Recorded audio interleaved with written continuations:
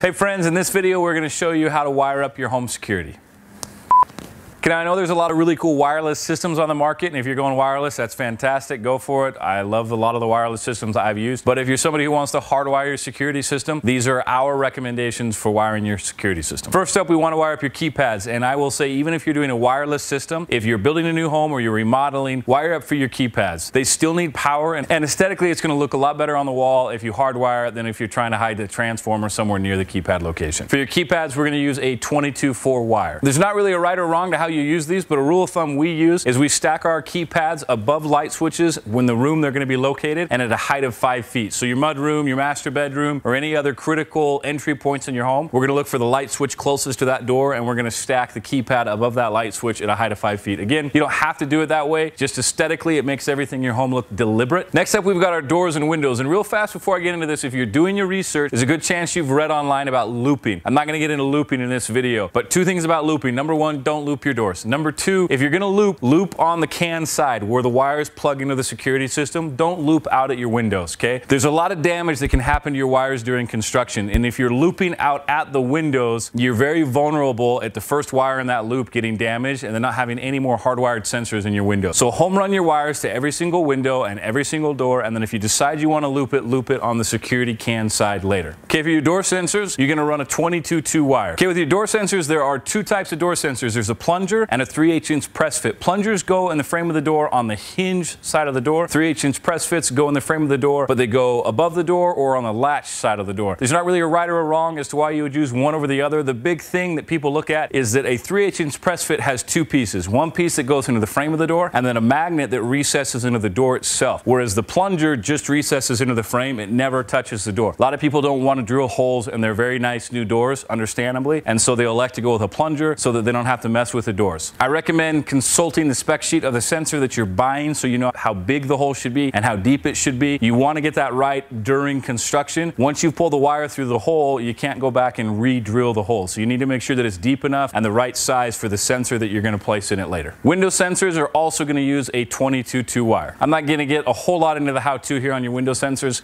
This is one that's better to have pictures and video, and we'll put some of that out for you soon. But a couple of things to know. Typically, your window sensors are going to be surface mount. They're not going to be recessed. Now you can recess them, but as a general rule, you'll see that even with hardwired sensors, they are usually surface mount. Now, if you want to recess your security sensors into the track of the window, you need to consult with your window manufacturer. The windows have a protective seal to guard against moisture, and when you penetrate the track, you go through that seal, you void the warranty on your windows. But if you contact the window manufacturer or your rep for the window manufacturer, they'll often tell you that if you penetrate the track 6 inches down from the top or 6 inches up from the base of the window, that you will miss that protective seal and you won't void the warranty. Next up are your motion sensors. We're going to use a 22/4 wire. Usually we place motion sensors in what we call the heart of the home. These are going to be places like your great room, your living room, a bonus room, or a media room, sort of that main gathering area, and you're going to place it in the corner of the room at a height of 7 feet ideally. Now online you may read about some goofy things you can do to manipulate the motion for different applications. You can turn it upside down and mount it at a height of 4 feet, and if you want to try that, that's great, but our recommendation to keep it simple is to mount the motion at a height of 7 feet in the corner of the room you're going to be using it in. As to how many motion sensors you should use, that's totally up to you. You can put one in every room. You can put them in just the main gathering areas. It's totally up to you. For glass break sensors, we're also going to use a 22/4 wire. I highly recommend using glass breaks in your security system. The way security systems work, when you're home, you set the security system to stay mode, and it turns your motion sensors off so that you can move about the home without tripping your own alarm. But that means there's nothing protecting your windows. Glass break sensors stay on even when the security system's in stay mode. So when you're home, your windows are still protected by the glass break. The other cool thing about glass breaks is they cover all the windows that are in sight within 15 feet. There are some glass breaks that go to 20 feet, but when we're designing a security system, we always plan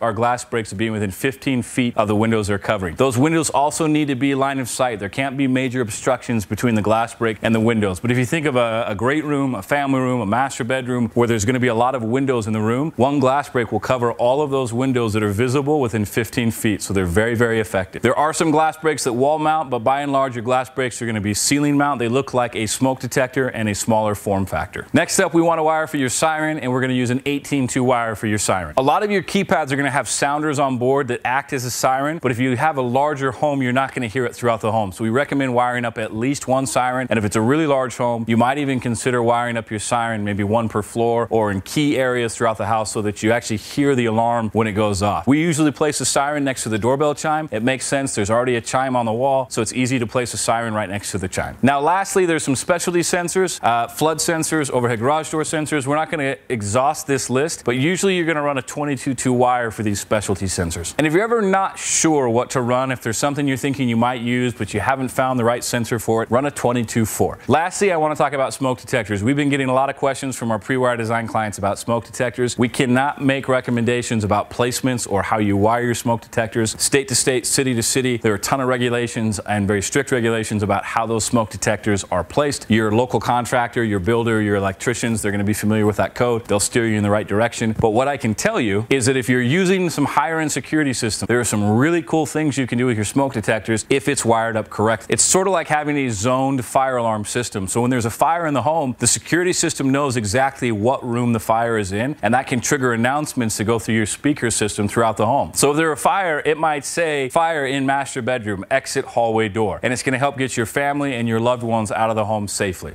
And that's it for our video on how to wire up your security system. If you have any questions at all, feel free to leave us a message. We really appreciate all the comments we've been getting. I am going to leave a link to a free download. It's a pre-wire quick guide. It is a free download. It does have some other things in it about home audio and TVs, but it does have a page there about what to wire for your security. And so you can go there and get that and use that as a reference guide. As always, if this video has been helpful, please give us a like and subscribe and watch for our next video.